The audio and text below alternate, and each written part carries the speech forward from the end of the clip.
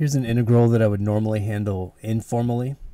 And so I'm going to do that, and then I'll illustrate a more formal method because it's instructive. So what I see here is a function cubed sitting right next to the derivative of that function. So I'm just recognizing the effects of the chain rule in this, that, well, maybe it just came from sine to the fourth over 4, and if I differentiate that, the chain rule would produce the cosine. So I'm able to guess this pretty quick because I have a thing to the third right next to the derivative of that thing. I get 1/4 sine to the fourth theta, as theta goes from 0 to pi over 3. And just, that may seem a little bit reckless, but it's really where you want to get to in terms of efficiency. But you should at least be mentally checking that it makes sense. So just over here in a thought bubble, I can check.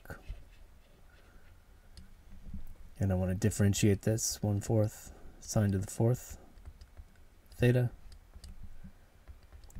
So I would differentiate the sine to the fourth with respect to sine theta, and that gives me 4 sine cubed.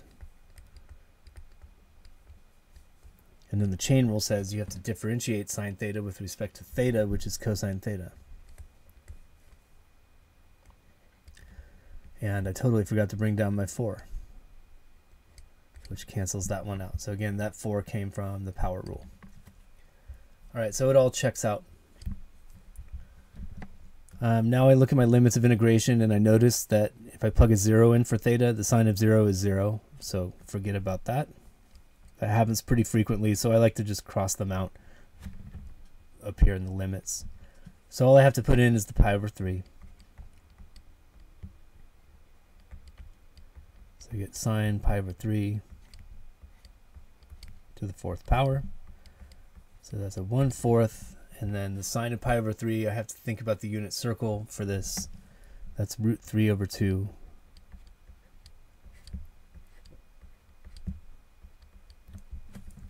To the fourth power. And so 2 to the fourth is 16. And root 3 squared is 3, and I'm doing that twice, so I end up with a 9 in the numerator. And 4 times 16 is 64, so I end up with 9/64 for my answer. Okay, I wanted to show an alternative approach. Of course, you could do a formal u-substitution on any of these. And this time I'm going to transform the limits of integration because I have a definite integral. It's always an option once you turn it into a u integral to just leave it that way for the rest of the analysis as long as you transform these limits. So I'm going to let u equal sine theta. So I'm just taking the inner function here. I have this function sine theta all raised to the third power. I want that to look like a u cubed. And then du is going to be cosine theta d theta. And I already have that piece. So now I have u cubed du. All right, so this turns into the integral as theta goes from 0 to pi over 3. U cubed du. So one option is to guess the antiderivative, 1/4 u to the fourth, and then substitute the definition of u back in, and you're going to end up with this expression evaluated from 0 to pi over 3. Another option is to just forget about theta for the rest of the problem. And to do that, I've got to transform these limits of integration. So when theta equals 0, I've got to figure out what u is. Here's the definition of u. U is going to be the sine of 0, which is 0. When theta equals pi over 3, u is going to be the sine of pi over 3, which is root 3 over 2. So my integral is now transformed permanently. I don't have to ever think about theta again.